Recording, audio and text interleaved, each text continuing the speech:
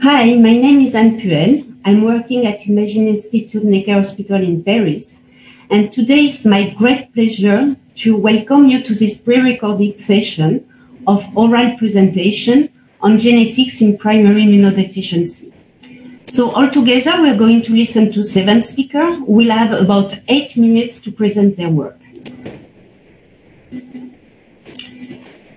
The first speaker, Yuval Itan from US, will talk about predicting gain of function or loss of function mutations.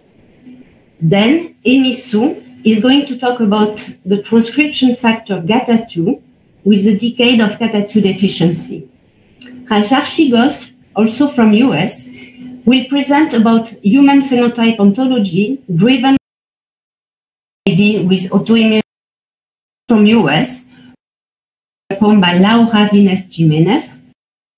Hemophagocytosis. Any question or any comments, please join us. Meanwhile, I hope you will enjoy the session. Thank you.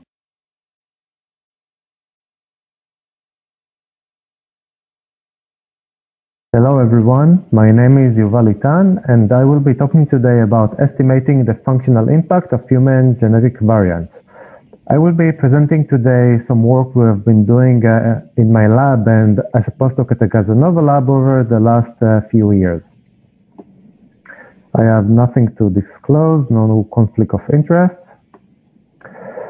So this is a very standard bioinformatic pipeline of whole genome and whole exome sequencing, where we start with row reads, we do the alignment, some quality control, and then we end up with what is interesting for me, which is the annotated genetic variants in patients, where we try to estimate which of the variants and genes are disease causing. Here we see a standard list of genes in a patient suffering from some genetic disease after doing rigorous filtration. So we have here a classic needle in a haystack problem. Basically, which of all these genes is the one that is disease causing in the patient? A standard way of doing that is to try and estimate which of all these genes is functionally, biologically closest to genes that are already known to be disease causing, like TLR3 in herpes simplex encephalitis or NOD2 in Crohn's disease. To help with this task, we developed a method called the human gene connectome, where like in GPS navigation between cities or between 2 points on a map, we navigate instead between any 2 given human genes in the human genome. So the way we constructed it was to generate a network from all protein-protein interactions database called string. Then on top of this database, we apply the shortest distance algorithm between any 2 given human genes. And the output is what we call the biological distance between any 2 given human genes of interest. So the advance of this approach is that instead of describing 2 genes as being in the same pathway or being directly connected to each other, now we can estimate the functional relatedness between any 2 given human genes, regardless if they're directly or indirectly connected to each other. And over the last few years, we have made some very nice discoveries, especially in primary immune deficiencies, where we use the core genes that are known to be PID causing, and we estimate new genes by the relatedness to the known PID genes. And if you don't want to use the human gene connectome server or want to have a quick estimate of genes that are likely to be causing the disease you're working on, then we developed the closest disease genes server, CDG. So it's a very simple to use online page where you can do it in both ways. One is to input a list of candidate genes, and then the output would be diseases that are likely to be correlated with these genes, or diseases that are known to be caused by the genes. Or you can input the disease name, like flu, herpes simplex encephalitis, or any other diseases, not necessarily PID. And then the output would be genes that are predicted to be correlated with the disease, or genes that are known to be already causing the disease. Then another method we previously developed is the gene damage index, which is trying to handle a problem which is many false positive genes coming up in patients' exomes and genomes after filtration. And the reason they're often coming up is because these genes are very highly polymorphic in the general healthy population. So what we've done was to calculate the accumulated mutational damage in each protein coding human gene in the general human population in the 1000 Genomes Project database. And then the genes that are considered to be having high GDI scores can be very safely removed from the analysis because we were showing that they almost always not causing severe genetic disease. So also here we have an online server which is easy to use. You can choose your disease model and the mode of inheritance, put a list of your candidate genes, and if the damage prediction score for this gene is high, then it can be very safely removed from the analysis. And by that you can remove between 20 and 60% of false positives in a very simple way and a safe way. Another issue in the field is the damage prediction score software like CAD, Polyphon, SIFT, and others, which even up to this date are predicting the pathogenicity and whether the variant is benign or neutral by a fixed cutoff across all human genes. So you can see in this example that if we apply, for example, in CAD, the popular cutoff of 15 for estimating whether a variant is benign or pathogenic, then if you remove anything below 15, then in the two left genes, you would have 100% false negatives. Basically, all mutations that are disease-causing in these genes are having CAD scores under 15. And vice versa, if you apply this cutoff with genes like the two ones on the right, with a very high CAD scores for their pathogenic mutations, you would have very weak power to remove benign variants. So to address this problem, we developed the mutation significance cutoff, where for each human gene, we propose for Polyphon, SIFT, and CAD cutoffs based on the gene where the mutation is harbored. So now for the first time, you can estimate pathogenicity or whether the variant is benign or neutral based on the gene. So you can see that there is a very large range of proposed cutoffs based on the gene. So it is basically showing that any single cutoff that you would apply to all human genes would be inaccurate. So we very highly recommend using a gene-based cutoff if you want to very safely remove benign variants from the analysis and to avoid very high false negative rates. Then we realized that even after doing all the most rigorous possible filtrations, we often come up with genes that have very nice p-values in case control studies. But the reason that they come up is because they are very frequent in our cohort of patients, but they are absent in public databases. So basically they look like very good candidates because they're common in our patients and they seem to be very rare in the general human population. But in many cases when we have such results, it is due to false positives. It is because these are actually common variants that were removed for some reason from public databases.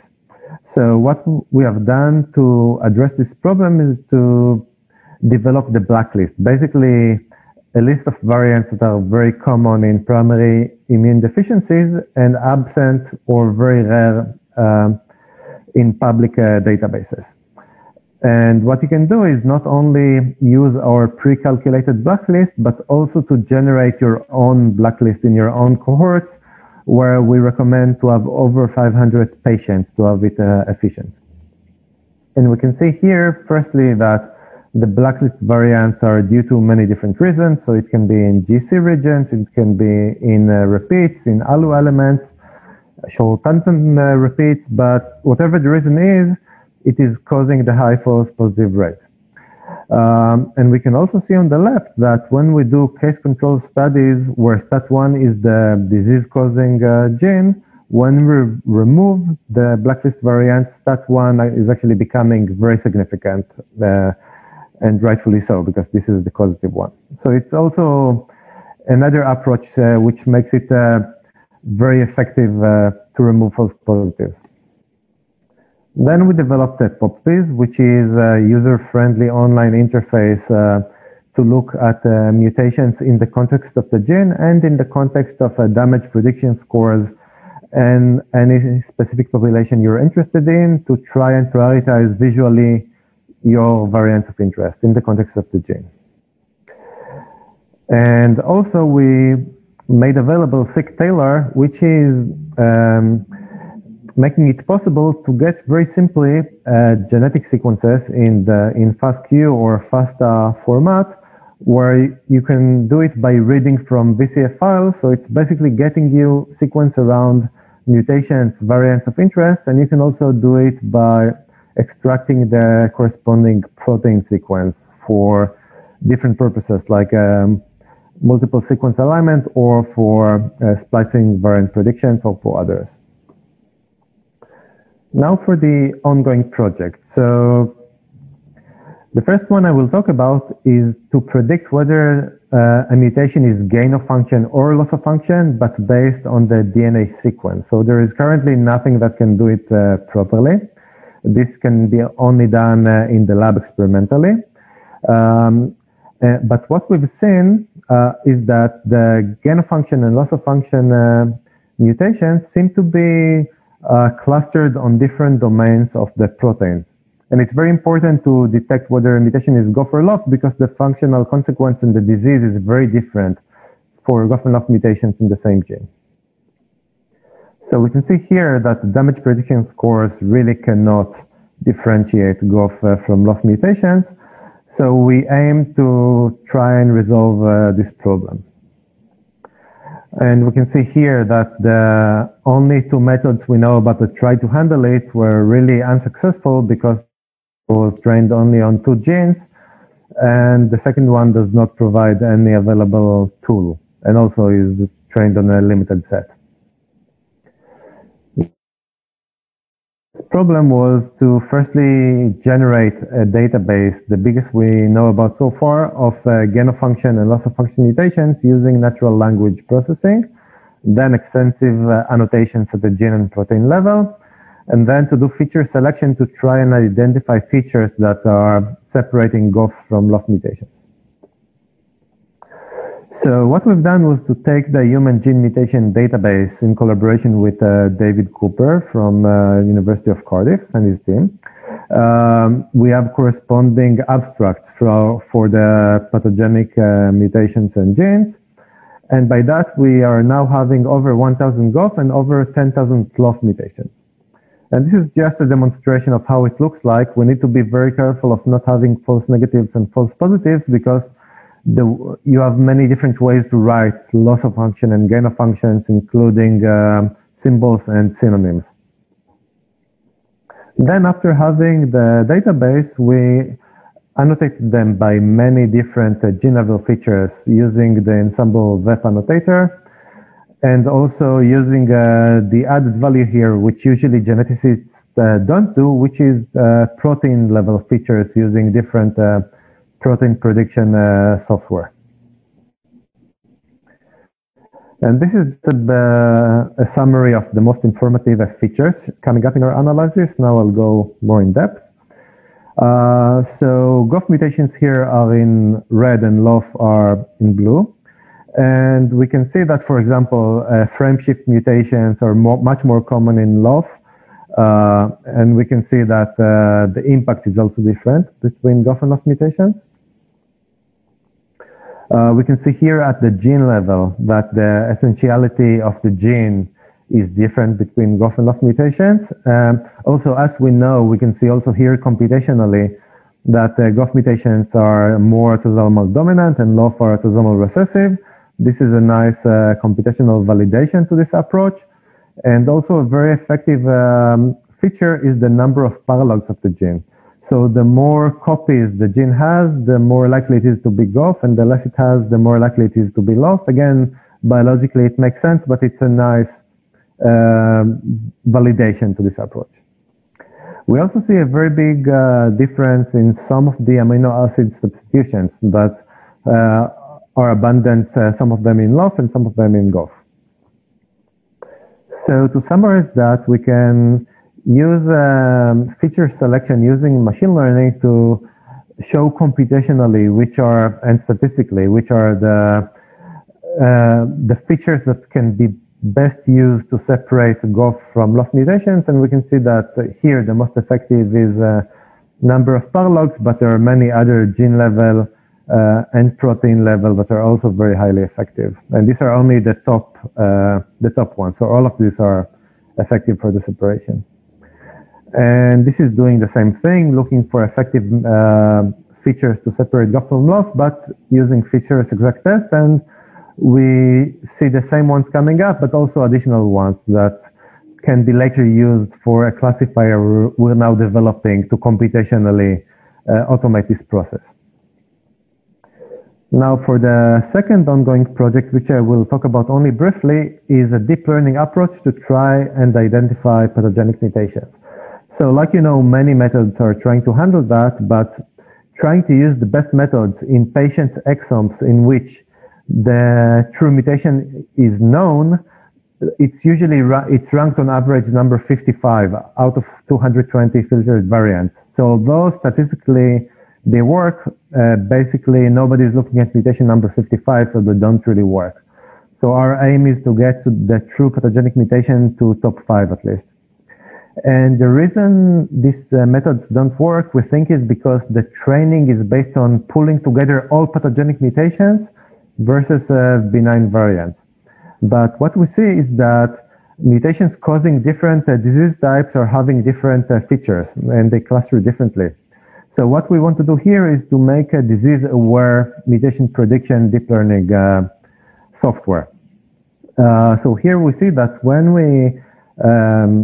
we assign a disease group for each gene mutation and try to cluster by 3 different disease groups, we see actually a very nice separation in this early work. So we're quite optimistic about this approach.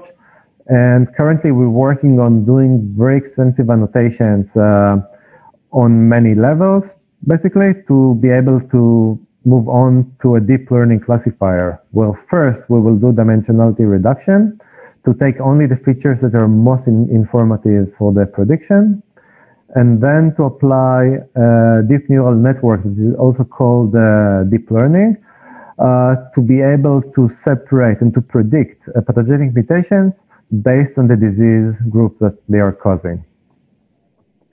And then lastly, I'm going to show how we applied all these methods in an IBD project. So although this is a primary immune deficiency conference, I think the results here are actually showing that once we apply these methods of a rare high impact variant in an adult complex disease, we actually get to see PID signatures.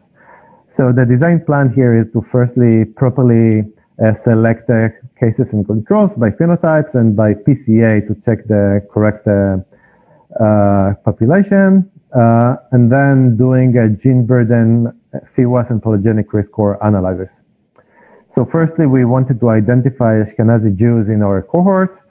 We've done it by admixture and PCA using the Jewish reference panel.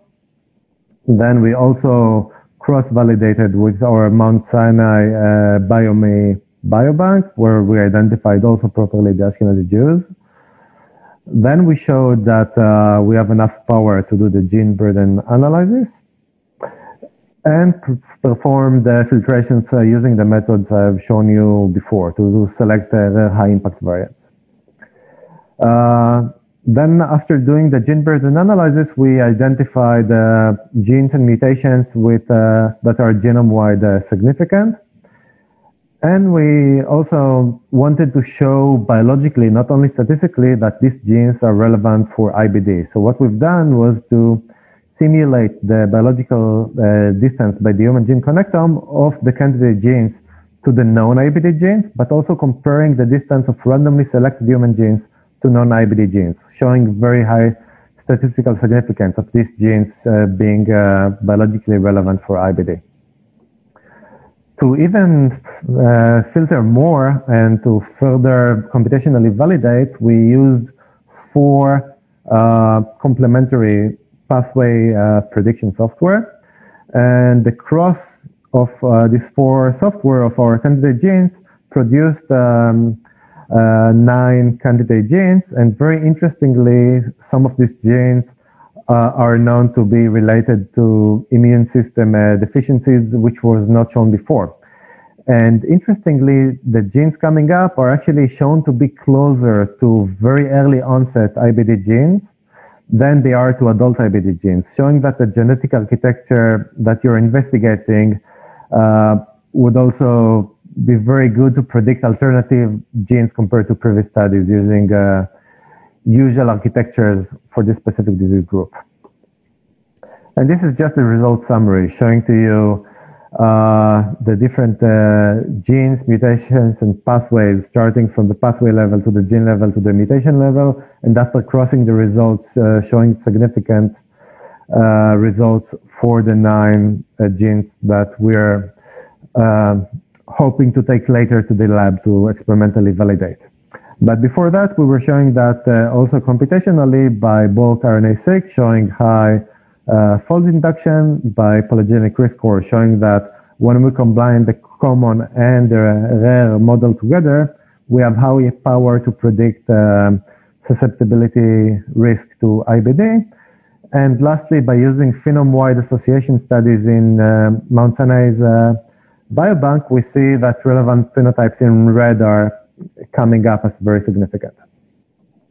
And lastly here, we see in single-cell RNA sequencing that relevant cell types are being highly expressed in our candidate genes. The future work we're planning here is to do population-specific studies in the same way where we will look at Europeans, Hispanics, African Americans, and Ashkenazi Jews separately, do the overlap, and look for genes and mutations that are specific for these populations, but also for the overlap of the causative genes across these populations. So there are many people and collaborators and patients to thank, and I will be very happy to discuss later on by email or by talking. Thank you for listening, and goodbye.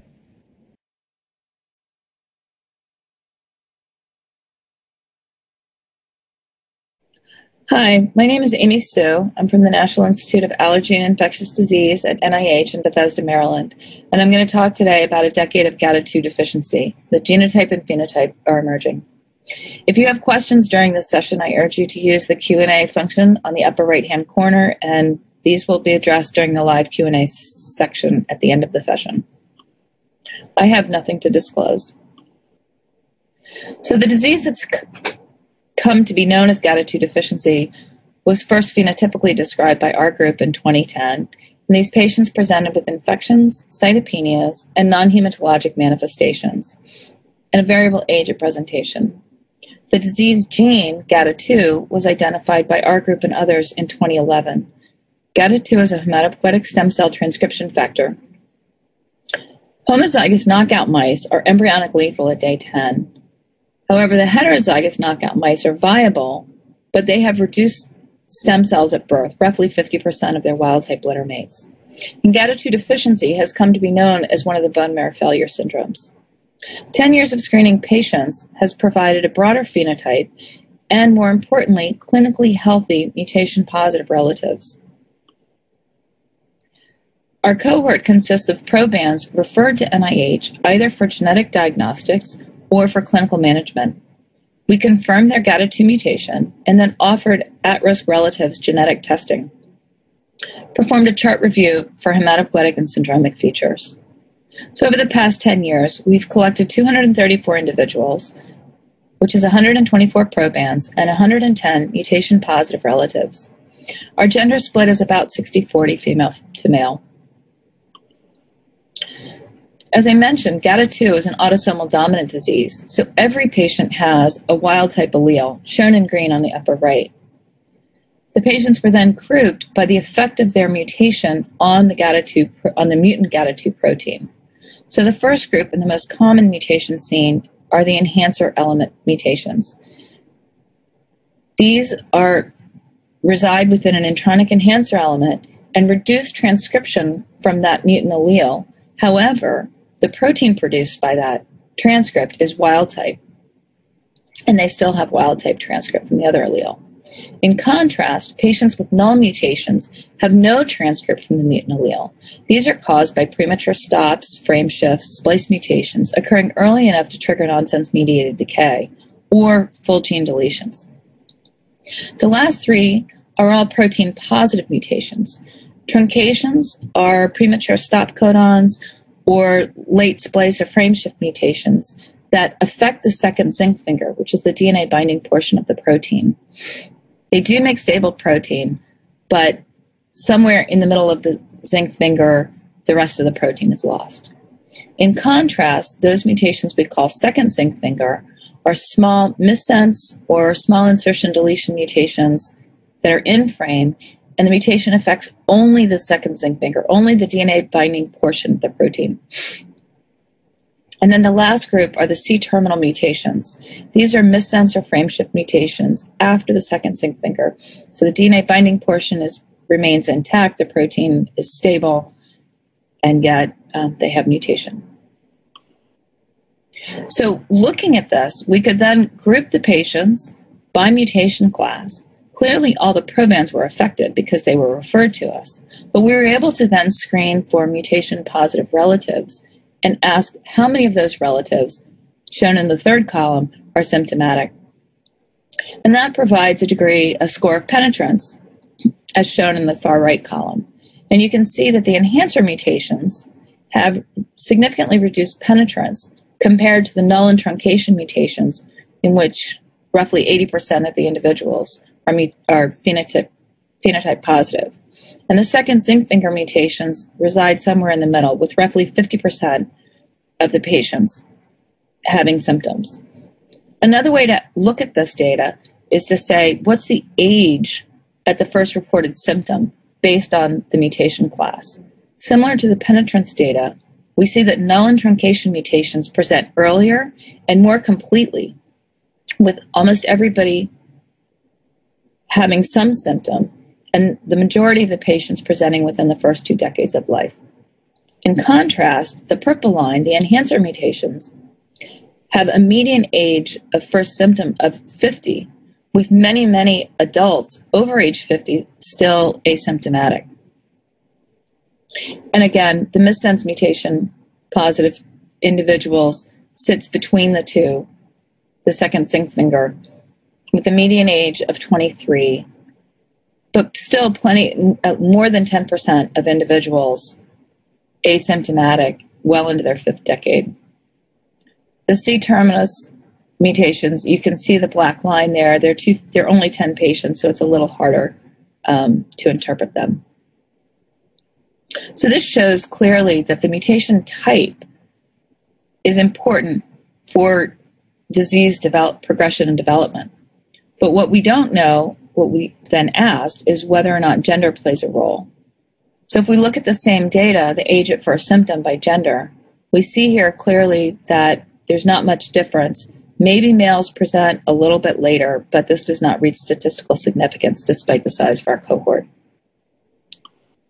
However, if we look at the first reported symptom by gender, we see there's roughly the same proportion of asymptomatic individuals, 22%, in each group. Those presenting with infections, it appears that more women than men do, but this does not reach significance. If we dive further into infection presentation, however, what we see on the left in the numbers and on the right as a chart, we see that males present more often with non-tuberculous mycobacterial infections, whereas females present with other infections, most notably genital HPV and extragenital HPV. They also present with other viral infections, including EBV, herpes, and pulmonary infections. As I mentioned, GATA2 disease is a bone marrow failure syndrome, and many patients present with myelodysplastic disease.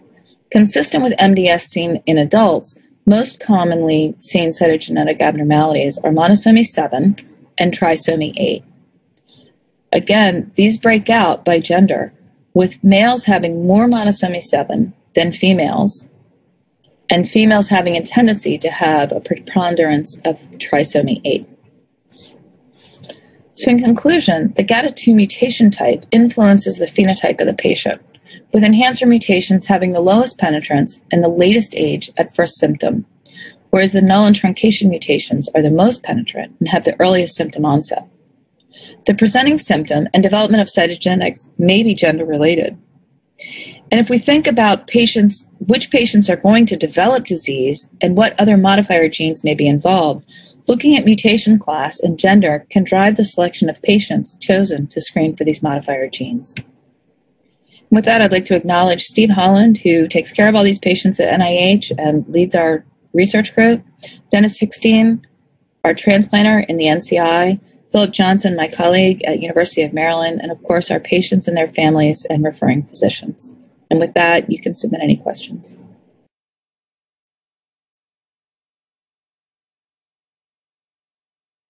Thank you all for joining. I am a clinical molecular geneticist at the National Institute of Allergy and Infectious Diseases.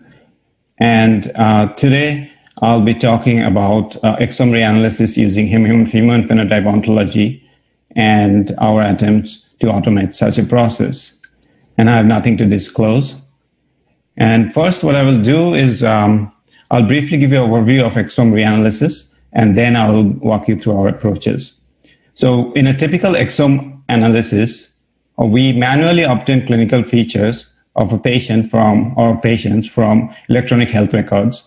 We also obtain the genotype data, in this case the exome, from patient samples. Using these two data sets, we do a variant prioritization, and then eventually we attempt a phenotype-genotype correlation in order to achieve a molecular diagnosis. Now, the diagnostic yield from such a process is approximately 30%, which means that 70% of the cases remains unsolved. And it has been shown several times that, only two citations are shown here, that reanalysis of exomes after a certain period of time yields new diagnosis. And why is that? And the reason being that over time, there are new gene disease associations or variant disease associations that are made. There could be clinical updates to the patient and or the family. And there may be better bioinformatic pipelines and improvements in annotations. All of these factors together leads to the identification of a new or additional diagnosis. In other words, over time, if we do reanalysis periodically, there should be an increase in the diagnostic yield. So our approach in exome reanalysis is to use the human phenotype ontology terms, or HPO terms. HPO terms are essentially a standardized way of representing clinical manifestations of a given patient. So what we do is we annotate patient phenotypes using HPO terms and use that data to identify patients sharing similar clinical features. So as a proof of principle, we took 137 patients with a known molecular diagnosis, and we annotated them manually with 1006 HPO terms describing their clinical features. Now then, we analyzed these patients, we clustered them using an algorithm called UMAP. Now, UMAP clustering results in this distribution of patients in a 2-dimension. Each gray dot here is a patient, and UMAP clustering places these patients on these 2 dimensions based solely on their HPO terms, presence or absence of the HPO terms. And if we color them by the corresponding genetic diagnoses, you can see distinct clusters. And for example, the connective tissue disorder patients forms a distinct separate cluster from patients with other immunological disorders. Now, if you look closely to this in this cluster, you can see that there are several distinct separate clusters defined by the genetic diagnosis. For example, patients with NLRP3 or AIR pathogenic variants from distinct clusters. But you can also see that there are certain variability that depends on the particular genetic diagnosis. So you can conclude from this that, perhaps not surprisingly, genetic diagnosis is a strong predictor of clinical features. Now, with this insight, we use this to reanalysis, and for that, we took 789 patients without molecular diagnosis and 23 patients with molecularly diagnosed connective tissue disorders, and annotated these manually with HPO terms. Now then, and we took these two groups of patients and co-clustered them using UMAP as before. And you can see here, this is the UMAP plot, and each gray dot is unsolved cases. And we found that there were 7 unsolved cases that co-clustered with solved patients with features of connective tissue disorders. And these patients right here, they had pathogenic variants in the TGF-beta pathway genes. When we looked at the exomes of these 7 patients, we saw 5 of the 7 patients had rare or a novel variant, missense variant in the TGF-beta pathway genes. And these were all predicted to be damaging by in silico algorithms. And so these families, these patients were, these variants were in further studies such as looking into co-segregation of the disease with the other family members if such data is available. In one case, we found a deletion of SMAD3 where the exon 7 and 8 were deleted, and we didn't detect by exome, but we detected it by chromosomal microarray. And one other case, we are still investigating the genetic cause by different tests. The other thing we found is there was one patient with a pathogenic variant in TGF-beta R2 which did not cluster with the patients with connective tissue disorder. Instead, it forms a cluster of patients who were enriched in atopic dermatitis, viral infections, and lymphadenopathy. Now, when we look at the clinical features of these patients, we saw several features shown here in green that could be explained by the TGF-beta R2 pathogenic variant. However, there were certain other features shown here. Those are not typically seen in patients with connective tissue disorders, suggesting that this patient could be a potential candidate for additional diagnosis or phenotypic expansion. So the take home from here is that if there is an outlier with a pathogenic variant in a known gene, and then that patient may be a potential candidate for additional diagnosis. So you may have noticed that every time I have mentioned HPO term annotation, I have used the word manual, and that is a tedious process and could be error prone. So to fully automate the exome analysis pipeline, we sought to extract the HPO terms from electronic health records. We did so by using 80 patients with known diagnosis in 7 genes, and we extracted the HPO terms from clinical records using an off-the-shelf software called Neural Concept Recognizer, or NCR. Now, NCR is basically what NCR does is it crawls through the electronic health records of patients and then extracts the HPO automatically from the clinical records. To see whether these HPO terms were valid, we sought to use these HPO terms to predict the genetic diagnosis. For that, we used a random forest model, and we used a training set which were randomly selected 70% of the patients, and the test set for the rest of the patients. We repeated this 100 times to obtain accuracy, sensitivity, and specificity. And we obtained a specificity, obtained an average accuracy of about 86%, which is fair, not great. And we are cautiously optimistic given the small data set of 80 patients and 7 genes. Now, to show you why we're cautiously optimistic, we could visualize this data in 3D. And you can see here, the black represents the training set. Anything colored is a test set. For FAS, for example, patients, the training and test set cluster together, and then suggesting that the accuracy would be very high, but that is not the case for STAT1 gene, which is shown here. We are further investigating this, but it's a promising initial result. At least that's what we think.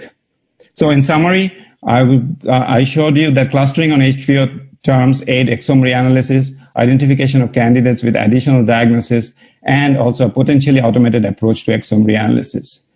I would like to acknowledge the whole team at NIH who had helped us in several ways, in several aspects of this project. Thank you very much.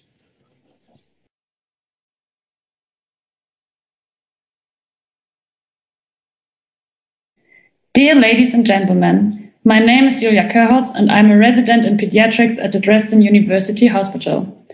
Thank you very much for this wonderful opportunity to present a novel primary immunodeficiency associated with the variant in a gene called SOX1.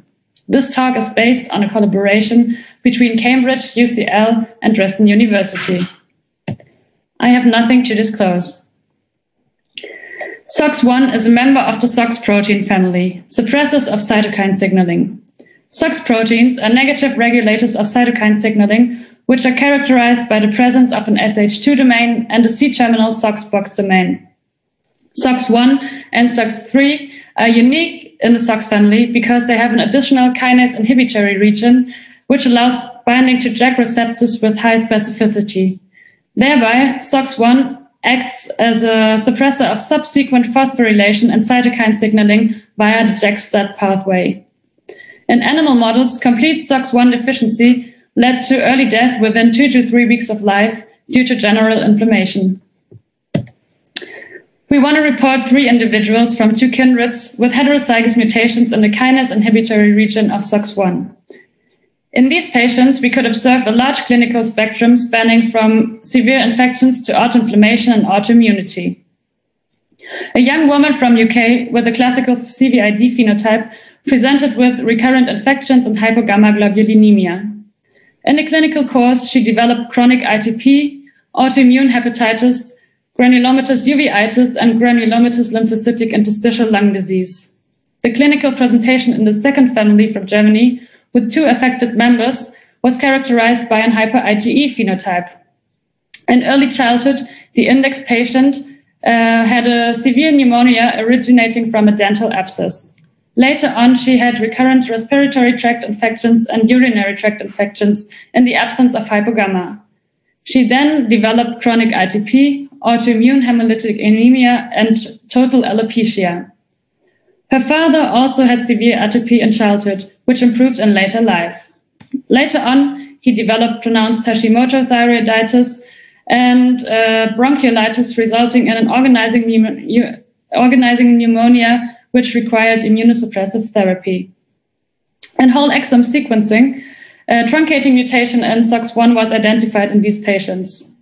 The 3 patients have been reported earlier this year by Thavantiran et al. In Nature Immunology.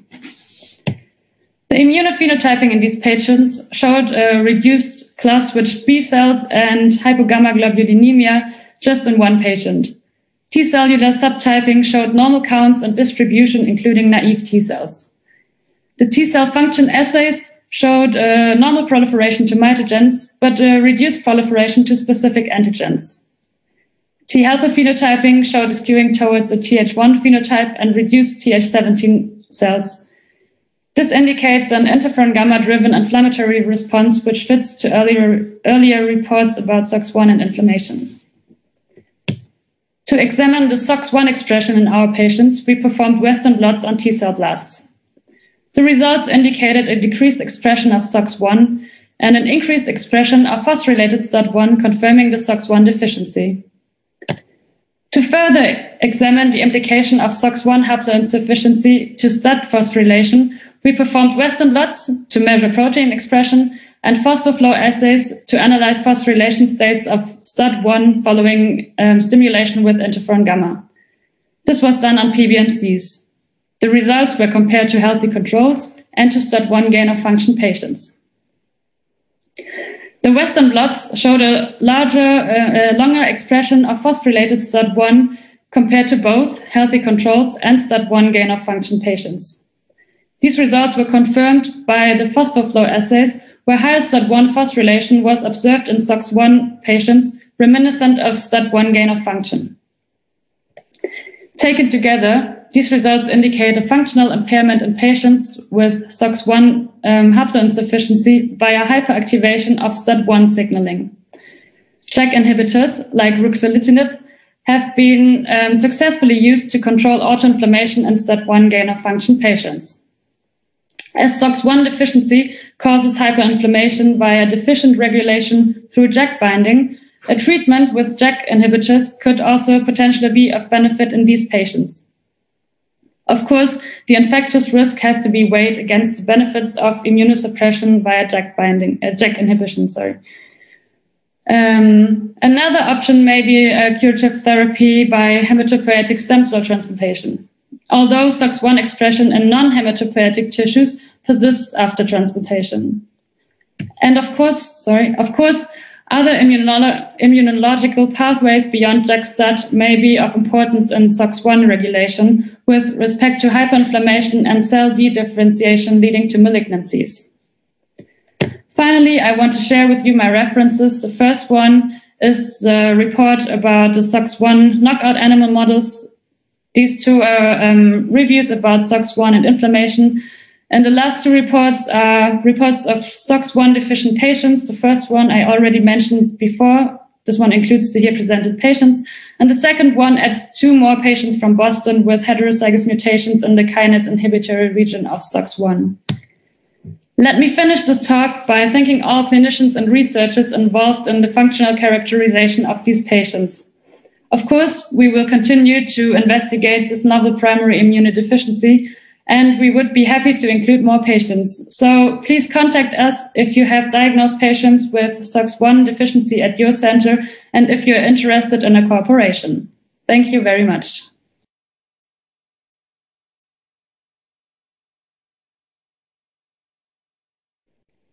Welcome everybody, my name is Jessica Rojas, and today I would like to share with you our results about targeted next generation sequencing of 326 patients with primary antibody deficiencies.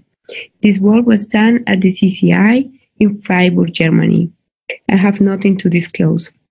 So primary antibody deficiencies comprise a heterogeneous group of disorders characterized by recurrent infections, dysfunctional antibody production, and poor response to vaccines. Among them, CVID is the most common symptomatic primary antibody deficiency with a prevalence of 1 to 10,000 individuals. Currently, most of the cases of CVID occurs sporadically. However, genetic advances in CVID have been remarkable in approaching the proportion of single gene defects, though clearly underlying the immune defect in 1/3 or more patients depending on the cohort examined. In 2020, Al-Fohassani et al. Analyzed 3 different groups of CVID patients from 3 different continents. And they determined that the incidence and range of genes that leads to CVID are quite variable.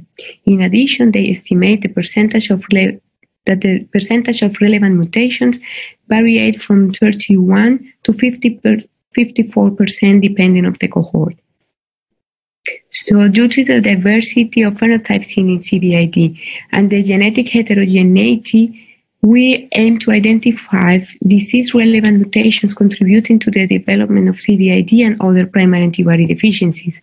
For this purpose, 326 samples were analyzed, employing haloplates and sure selected enrichment.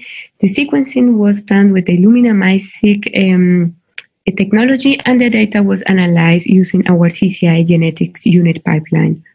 In addition, to gain a better understanding of how the unknown variants may affect the cell function, we perform in vitro assays specifically assessing the proteins of some affected genes.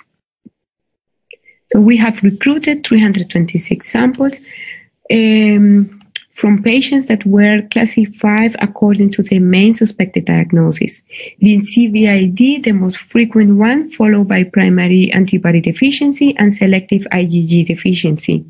The gender ratio was balanced with 53% of females and 47% of males. The median age of CVID was 29 years. Patient ranged from months to 70 years. It is important to note that not all the samples were run in the same panel.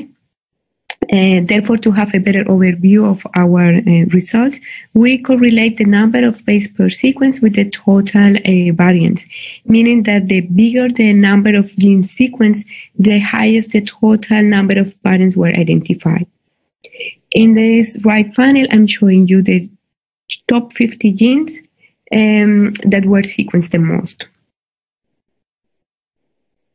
So in this study, we have identified over 80 different relevant mutations in 69 out of the 326 patients evaluated. Overall, the genetic diagnosis could be made in around 20% of the cases, whereas 30% of them were inconclusive and 50% remained undiagnosed, or we didn't identify any variant associated with disease. The most common causative genetic variation were found in CTLA4 and TACI genes with 16 individuals each, followed by NF-κB1 with 15 individuals. In addition, we were able to identify variants in genes with autosomal recessive patterns of inheritance like LRBA, ICOS, and ADA.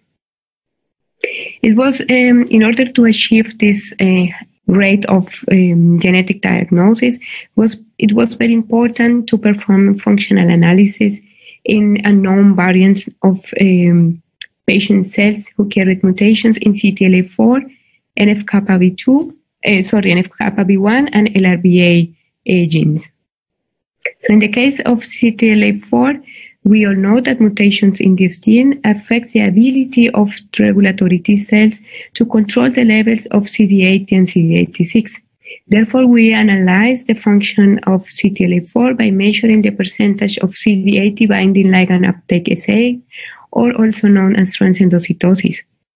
In this representative experiment, we can observe that the percentage of transendocytosis in 2 healthy donors reached from 50 to nearly 70%, whereas the patient cells that carried this mutation in CTLA4, the percentage of transendocytosis was around 23%. In this case, due to the defective percentage of transendocytosis, we were able to assign the molecular diagnosis. In addition, we could classify variants of uncertain significance as benign based on the transendocytosis result. In this case, the percentage of transendocytosis was around 67%, a percentage that was comparable to the ones observed in healthy donors. So, in this due to the normal transendocytosis, this patient remains undiagnosed, or the molecular diagnosis was not assigned. Finally, we also evaluate the expression of LRBA in 2 patients that carried allelic mutations in these genes. Our results showed that a reduced expression of LRBA in PBMCs from the patient in comparison to the healthy donor after stimulation with PHA for 72 hours.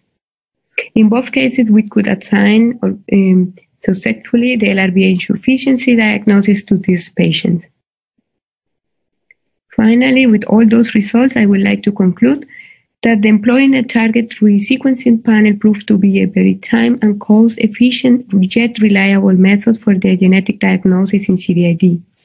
In case of negative screening results for panel sequencing, further workup, including whole exome sequencing, should be considered for patients with complex disease, a positive family history, or early onset of disease. Finally, our genetics and genomics unit at the Center for Chronic Immunodeficiency in Freiburg has moved to whole exome sequencing in patients with suspected inherited errors of immunity in order to not longer be limited to a specific panel design and to discover novel genetic diseases. I would like to thank the genetics unit and the AG Grimbacher for supporting this study and you for your attention. I'm happy to take your questions.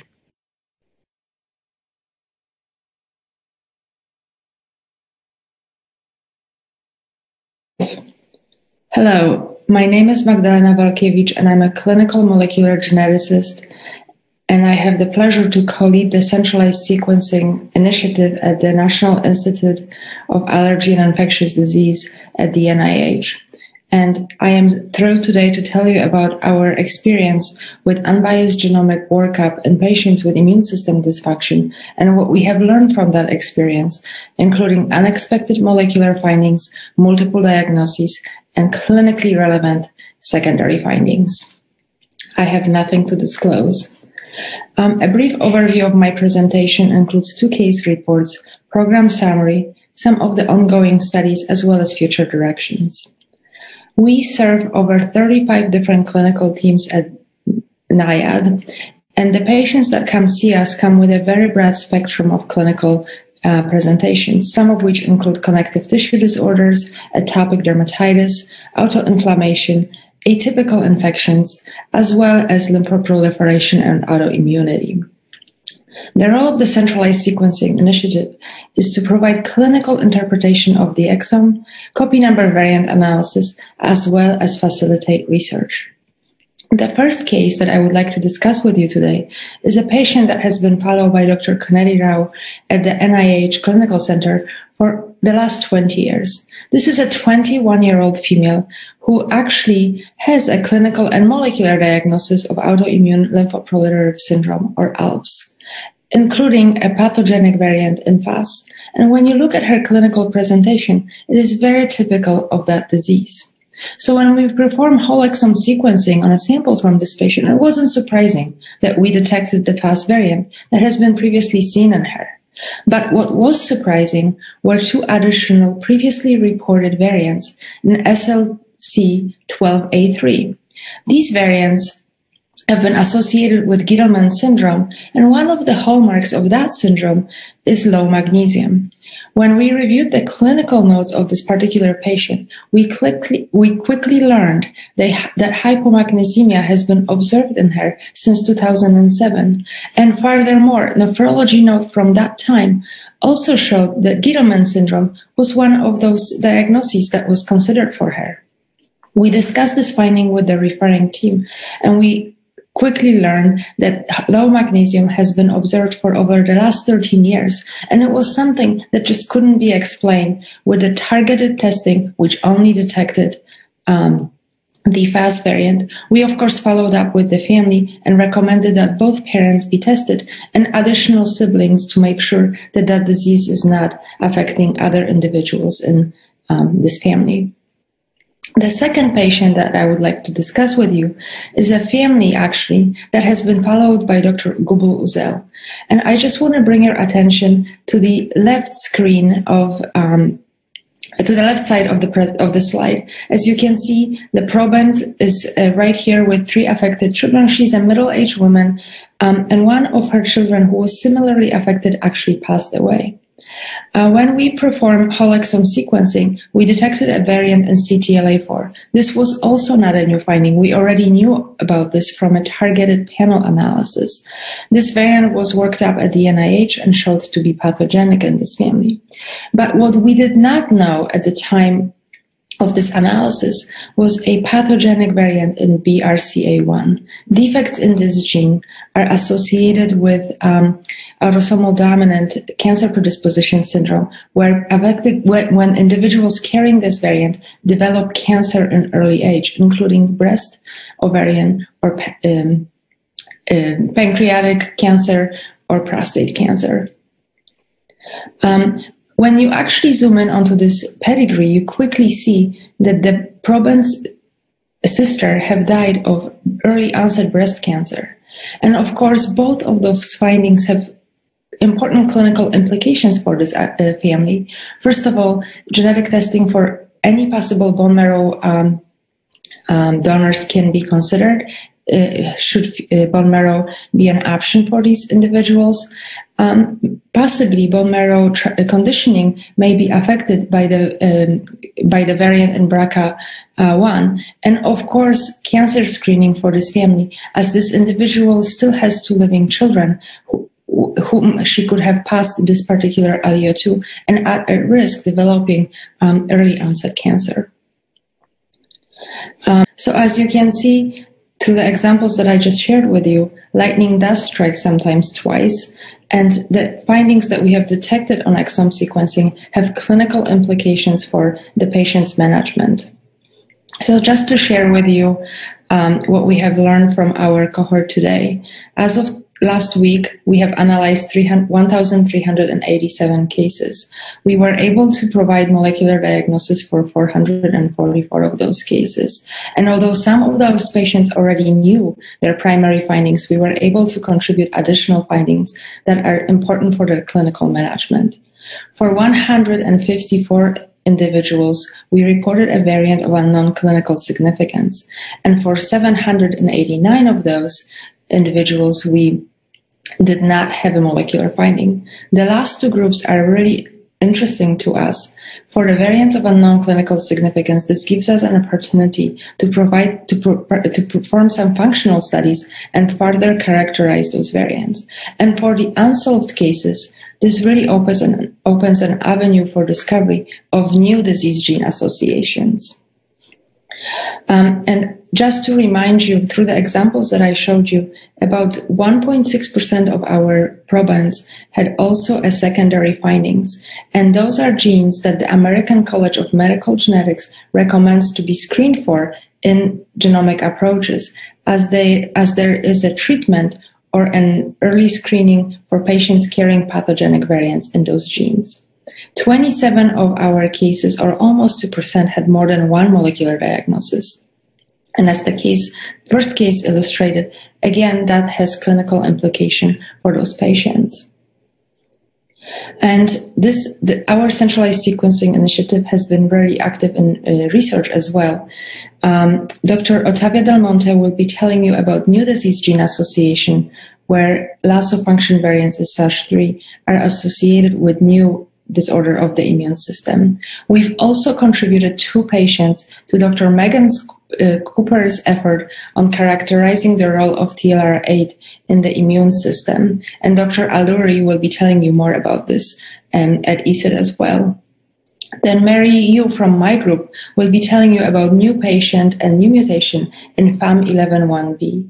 And last but not least, Dr. Raj Ghosh will be telling you about our efforts to HPO-driven reanalysis of sequence data. Some of the future directions that we are interested in pursuing include switching from exome to genome sequencing. We are interested in looking at the contribution of copy number variants and structural variants to the disease of the immune system. We are also interested in looking at modifying alleles as well as common variants.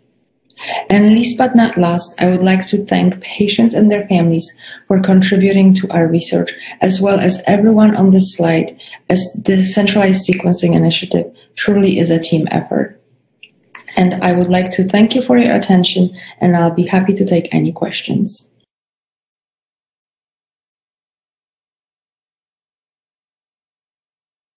Hello, my name is Laura Viñas, and I'm going to present this oral communication named monoallelic mutation in syntaxin binding protein 2 gene in a patient with 2 episodes of hemophagocytic syndrome acting as a dominant negative. In a healthy, we have nothing to disclose. So in a healthy individual, when there is an activating stimuli such as a bacteria or virus, the dendritic cells present the antigen to CTL cells and stimulate them to the immune cell proliferation. On the other hand, NK cells are able to identify the trigger as well by their own and also lead to the immune cell proliferation. These cells release interferon gamma, leading to a macrophage activation and the production of more cytokines. These cells also have an important function, which is the degranulation and the cytolysis of infected cells, leading to a clearance of the stimulus, leading to a reduce of the interferon gamma production and consequently reduce the extended macrophage activation and to the additional cytokine production. In a patient with HLH, this negative feedback is disabled, so there is no cytotoxicity, and leading to a vicious circle of the CTL cells and NK cells proliferation and a massive production of interferon gamma, excessive macrophage activation, and an enormous amount of pro-inflammatory cytokines, creating the typical cytokine storm seen in HLH. HLH is considered as a threshold disease, so in familial cases, genetic causes are enough to reach the threshold, and a trigger is optional. Secondary HLH is considered when the trigger is strong enough to cross the threshold, and sometimes a genetic background can help, but it is not essential. In the middle, there are epimorphic and monallelic mutations in which the genetic background is not enough to cross the threshold, and then the trigger or the inflammatory background is needed to reach that threshold. So in this context, we are going to present a boy with unusual clinical presentation, and he is a 9-month-old child born from non-consanguineous parents who was diagnosed at 2 months of age with cutaneous Langerhans cell histiocytosis, and then the specific treatment started, and he responded with a complete remission of the LCH. However, due to the fulfillment of the HLH diagnostic criteria, he was diagnosed with HLH, and then after the specific treatment, the disease was controlled. However, due to the progression of the LCH, the patient underwent to a hematopoietic stem cell transplantation at 16 months of age, losing the graftment 5 months later, concomitant with a reactivation of HLH plus an adenovirus infection. As you can see in the right part of the slide, the cytotoxicity reached normal levels after HLH acute phases. As you can see, the dashed lines represent the first episode of HLH, and you can see that there is low cytotoxicity during the acute phase and then increase after the treatment. And the same happens with the HLH reactivation, in which is it possible to see low cytotoxicity, which increase normal levels after the treatment with a specific treatment.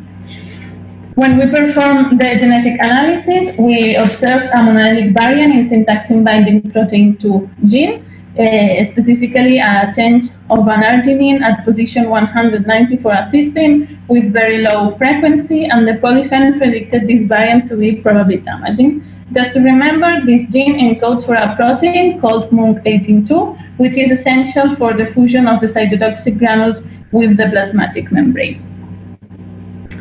As monallelic mutations in HLH candidate genes, as it is syntaxin binding protein 2, can confer a higher risk of suffering HLH by leading to a scenario of lower levels of protein, or on the other hand, can behave as a dominant negative, we wanted to study in depth this variant.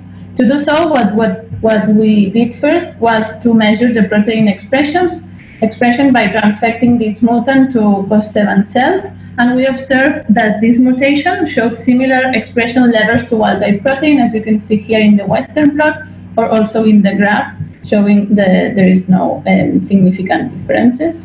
Next, we wanted to know the ability of the interaction with syntaxin 11, which is the main partner of syntaxin binding protein 2, and we did a coimmunoprecipitation assay. And we observed a band of 66 kilodaltons when we rebel the Western blot using this antibody, anti-syntaxin binding protein 2, either when we co-transfect with the wild type or with the mutant. So this assay confirmed the direct interaction of mutated protein, syntaxin binding protein 2, with syntaxin 11.